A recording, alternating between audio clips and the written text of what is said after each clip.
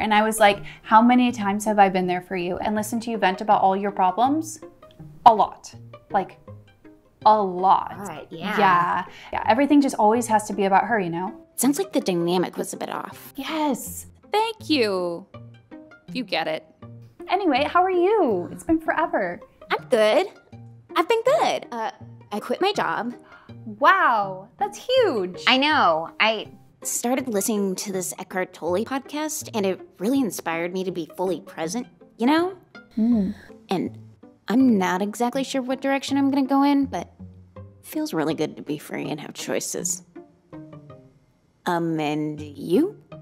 Just going really deep with my therapist lately, taking stock of what's important in life, you know? Yes, I completely agree. I was thinking maybe I'd start my own business or write that book of poetry I've always talked about.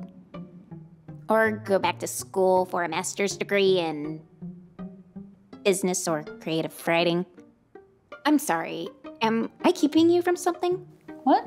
No, I can repeat back everything you just said. Okay, what did I just say? What did I just say? Before that. You were talking about your trip to Hawaii. No. Oh, did I tell you I went to Hawaii? Sorry. What did you say? I quit my job. Wow, that's huge. You know what? Forget it. Tell me more about you. Okay. I mean, if that's what you want. Ooh, hot off the press, Dan just broke up with Danica. I'm like, finally. I'm thinking I'll wait a week and then swoop in. Because, you know, if I go right away, it'll be too soon. Wow, I cannot believe how rude you're being right now. But you did this. No, you've changed. I just listened to you vent about your dog for 10 minutes and you can't give me 3? Wow.